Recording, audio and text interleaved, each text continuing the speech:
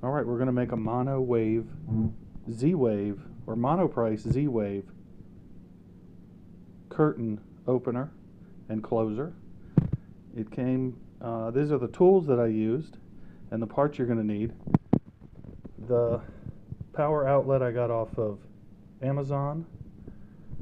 The adapter for it I got from Radio Shack, as well as the telephone jack I got from Radio Shack.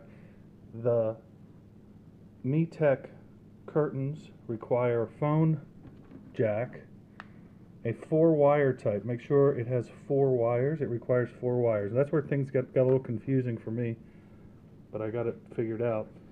So we're going to start with the finished product. And hey Google, turn on dining room curtains. You got it. Turning the dining room curtain on. So there's my backyard in the snow.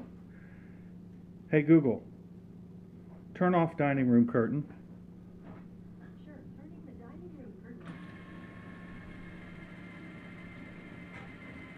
on. So there you go. That's how that works. And this is what you end up with. So we'll start at the finished product. It's all these pieces put together. And again, you can do that however you want. Make a box. I just put it together that way. So let's get to the fun. Okay, so the telephone module has 4 leads, which is exactly what we want, because we have 3 leads here and 2 power. So we've got open, close, and stop, and the power leads. So what do? Well, I figured out by examining very closely how these phone jacks, the phone wires hook up, and how these jacks operate. Is I've got, in looking at MEtech's schematic online in their knowledge base, we've got open, close, as I said, stop, and common, or COM line. The common line, in researching relays, I researched relays online and then finally decided to just take apart the wired set device that came with them.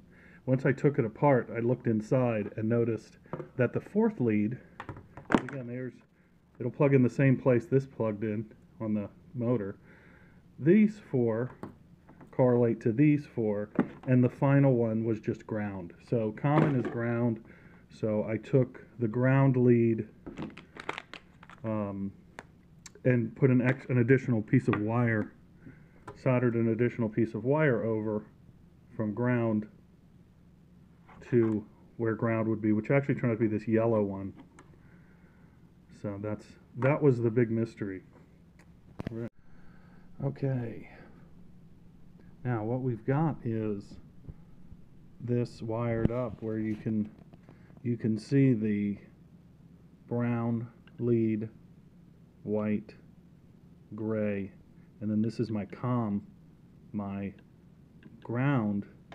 Come back over to the plug.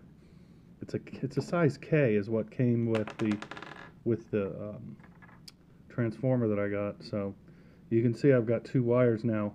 The black lead is from the Monoprice device, the curtain controller device. So I just happen to have a red wire. If you can only use black for ground, then buy black wire.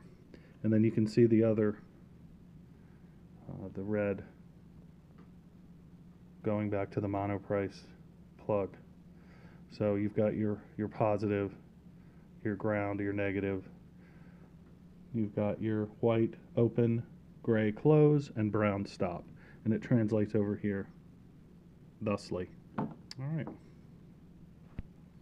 I bought this adapter, the AC adapter from Amazon. You can get them anywhere. This was like $5, I think. So this runs on, I believe, 0.25 milliamps, 12 volts. So this is 12 volts, and the amperage, is 2. So anything 1, 2 will work because it only uses a little bit. But it's got to be 12 volts. And again, this end is a K size, which is what you find at the Radio Shack store. This was a 2-pack. It was like $3 or $4.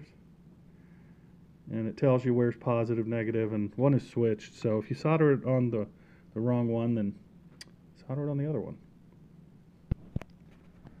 Okay. So the Radio Shack phone jack comes with a sticky pad. Stick it. I stuck mine there. Stuck that on there. Plug that in. Plug your plug in. Give it some power. Pair it up and it works. Hey Google, turn on the curtains. Sure, turning the dining room curtain